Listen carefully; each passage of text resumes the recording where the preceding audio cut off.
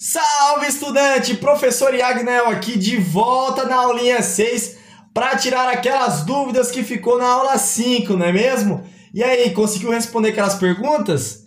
Não, né? Então, vamos continuar aqui então o nosso aprendizado, as nossas aulas para a gente conseguir abranger aí esse conhecimento seu para você ser o melhor profissional de mercado. Vem comigo que você vai se dar bem, meu filho. Vem comigo.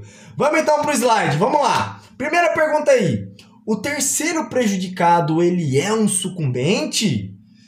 Não, pois de acordo com Daniel Amorim de Assumpção, Neves, o terceiro prejudicado não participava do processo no momento em que a decisão foi prolatada. Então é exatamente por isso que ele não pode ser considerado sucumbente, tá bom? Olha lá então, se cair na sua prova o terceiro prejudicado é sucumbente, a sua resposta é não, pois o terceiro prejudicado não participava do processo no momento da prolação da decisão judicial.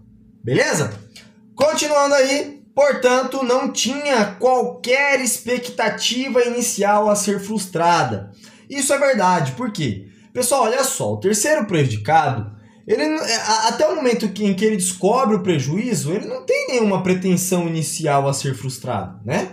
Ele acaba descobrindo que ele tomou um prejuízo no momento da decisão judicial. Então, pensa o seguinte, vou colocar aqui o terceiro prejudicado, a gente tem aqui um processo que está discutindo um bem imóvel, vamos colocar aí um carro, vou desenhar aqui para vocês um carro, né? Pelo menos eu vou tentar aqui, ó. Então, olha só, a gente tem aqui um carro, beleza, esse carro é bem bonito, hein? Olha, carro top, uma Saveiro. Então, uma Saveirinha aqui, tá? Bem bonitona, Saveirinha 2009. A terceira prejudicada, ela havia comprado a Saveirinha, esse carro do réu, né? Então, ela comprou lá, bonitinho, tava andando com o carro, e de repente, o oficial de justiça chega na casa dela, bate palma e fala, ó, vim buscar um carro aí, um carro aí que é objeto de um processo.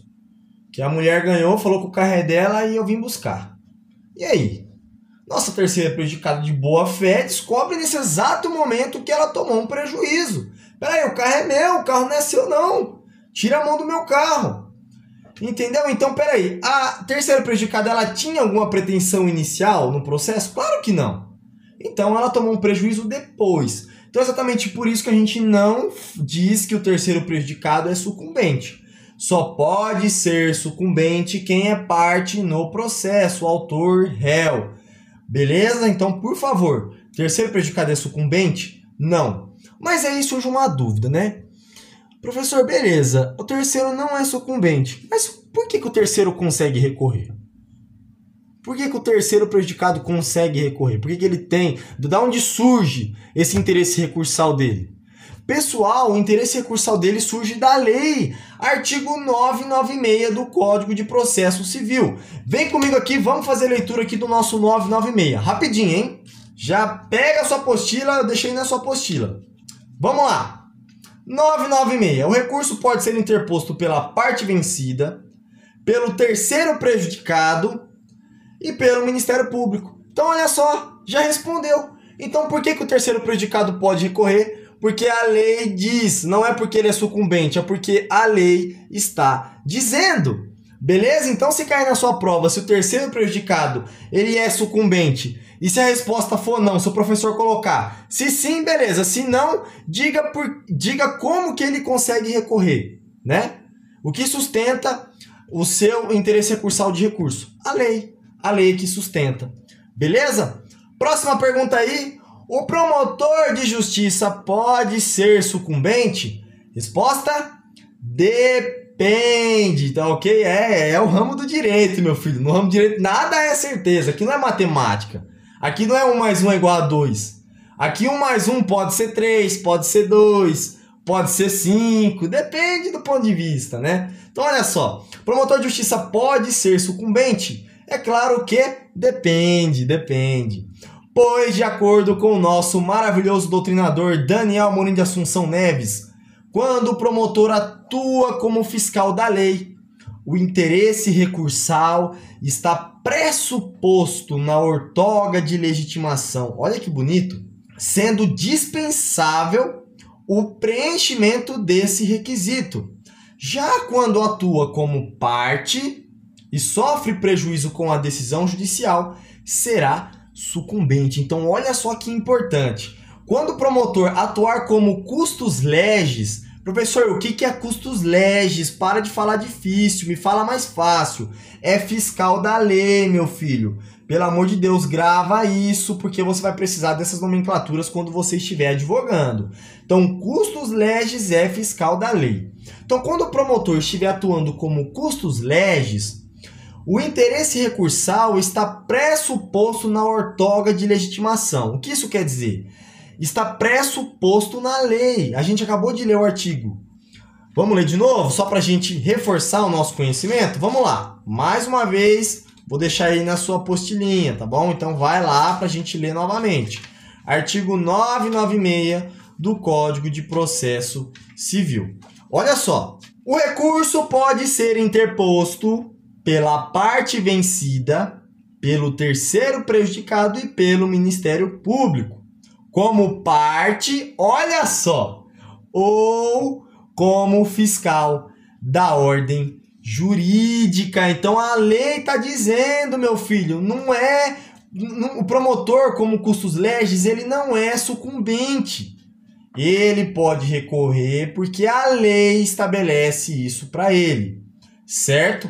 Então, a sua possibilidade de recorrer não advém da sucumbência, advém da lei. Então, o promotor é sucumbente? Depende. Se ele for parte do processo, sim. Se ele estiver atuando como custos legis, não. Beleza? Então, perguntinha na prova, perguntinha no concurso, nota 10. Isso aí, vamos lá.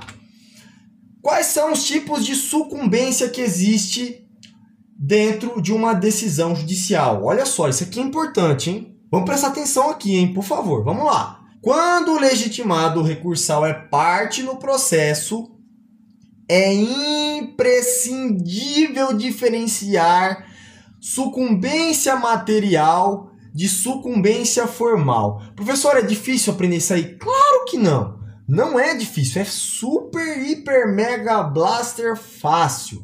Tá bom? Você vai aprender aqui comigo, eu vou desenhar, eu vou ilustrar, nossa, eu vou colocar na sua cabeça agora o conhecimento. Então presta atenção, vamos lá. Sucumbência formal. Lê aqui comigo, hein? Ela irá ocorrer quando a parte não obtém tudo aquilo que poderia ter processualmente obtido em virtude do pedido formulado. Nesse sentido, será sucumbente formal o autor que não obtiver a procedência total, integral, do pedido. E também será sucumbente formal o réu se não obtiver a improcedência total, ou seja, integral, do pedido do autor. Então, olha só. Quando você ingressa no Poder Judiciário, tá? Vamos lá, sua cliente aqui, hein? Você é o advogado. Vamos lá, aluno ou aluna, você é advogado ou advogada, hein? A sua cliente ingressa pedindo uma indenização de R$100 mil. Olha lá. O pedido é o quê? Eu quero receber R$100 mil. O juiz, na sua decisão judicial, né, na sua sentença, ele profere a sua decisão dizendo que julga improcedente. Improcedente, olha lá, ó. Julgo totalmente improcedente a presente demanda. Olha lá. Então, se o juiz julgou totalmente improcedente a demanda, o que a sua cliente ganhou? Nada, ela não ganhou nada. R$0 para ela, ela não tem nada. Beleza? Então, ela tem o quê? Ela tem uma sucumbência formal. Olha só que fácil. Sucumbência formal, porque ela não ganhou tudo aquilo que ela queria. Ela não teve o pedido julgado totalmente favorável para ela. Beleza? Outro exemplo é quando o juiz ele julga parcialmente procedente. Olha só. Então, se a sua cliente ela ingressa com uma ação judicial pedindo R$100 mil e o juiz julga parcialmente procedente, vamos colocar aqui, ó, procedente, e condena o réu a pagar apenas 50 mil reais, você também estará diante de uma sucumbência formal. Olha que fácil, muito facinho. Agora vamos evoluir para a sucumbência material. Olha que interessante. Ocorre quando a parte deixa de obter no mundo dos fatos tudo o que poderia ter conseguido com o processo. É a discrepância, olha só, entre o desejado no mundo prático e o praticamente obtido no processo, tá? Então a gente tem uma divergência, então é uma coisa diferente. Vamos lá.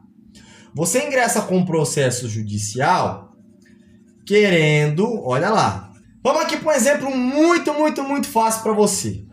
Imagina o seguinte, imagina que a autora aqui, ela tenha uma casa de aluguel, certo?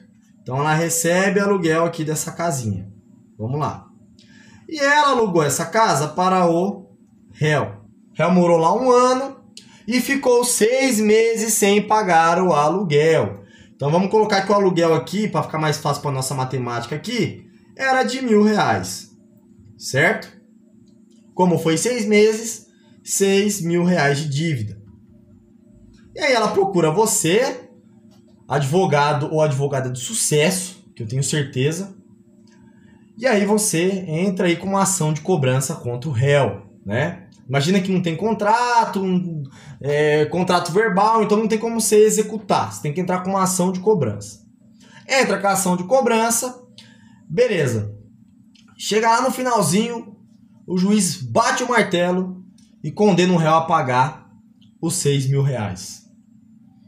Aí o réu olha para a sua cliente e fala: eu não tenho dinheiro, e eu não tenho bens para você penhorar. E aí? A sua cliente acaba de ganhar, mas também acaba de não levar. É aquele famoso ganhou, mas não levou. Ganhou no processo, mas não ganhou no mundo real. Não ganhou no mundo material. E aí?